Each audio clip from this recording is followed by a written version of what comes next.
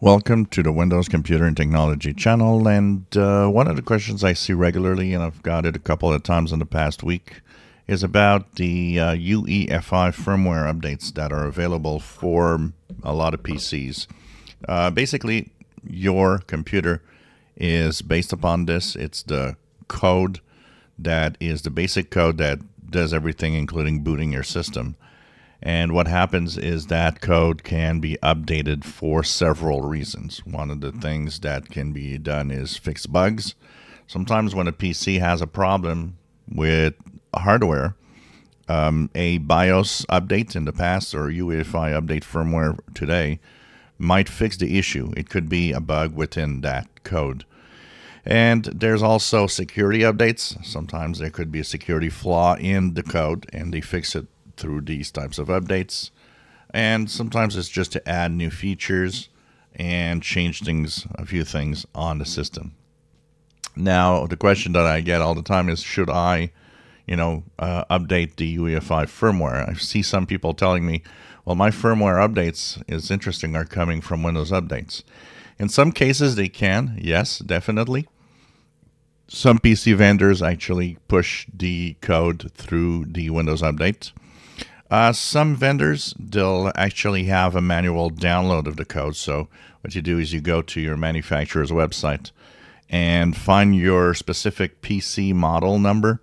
And in there, you'll see that in the support pages and the downloads available, there's drivers, but there will also be UEFI firmware that are often executable files within Windows that will update the code and then restart your PC. So the main question is, should I update this if there's an update? It depends. You know what? I've never been a big fan of always updating things like the BIOS or UEFI firmware. Except look at the documentation with it. So often you'll see a UEFI firmware update, and it's going to tell you what it does and what that update actually brings to the BIOS. If it's just, we changed a few things around and so on, but you have no issues, you could just leave it alone and continue using the same firmware you have. If it says in the documentation, or if the company says we issued a UEFI firmware for security reasons, then I would stress that it probably is very important for you to do it. I'd say that there's a lot of PCs that do it on their own. You don't even have anything to do. But there are a lot of PCs where it's manual. You got to do it yourself. In that case, well, like I said, security, important. If it's bug fixes, it could be important because sometimes it could be a bug that affects you. I've seen a PC once in an HP PC that had blue screens regularly, and it was simply because the BIOS had a bug and the hardware wasn't working right. Once that update was pushed, blue screens were gone. When I say it, blue screens on Windows 10, 11 are 99% of the time not Windows related, contrary to what a lot of people think. So, there are times when, how about, but when I see one, I do it. Is it dangerous? Technically, no. I mean, unless the power would go out right in the middle and technically maybe brick something.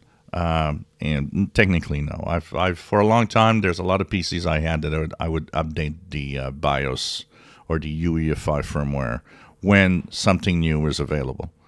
And it was fine. I mean, I've never had any issues with that. But, it doesn't mean problems can't happen, but it doesn't really happen very often. And we don't hear a lot of problems over time with the computers bricking because they of UEFI or BIOS updates. So it's up to you, but for security, yes. If it's bug fixes, I think it's a good idea. If it's just general, maintenance and shifting things around, it's up to you.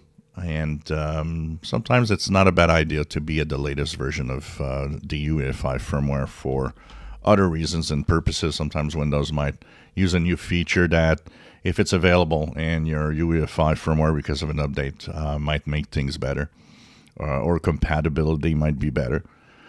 So, but it's one of those things that for the most part, I would bet that a lot of PCs out there have very old firmware that would have updates but never have been applied, and they work fine. So, like I said, kind of up to you at a certain point. If you enjoy my videos, please subscribe, give us a thumbs up. Thank you for watching.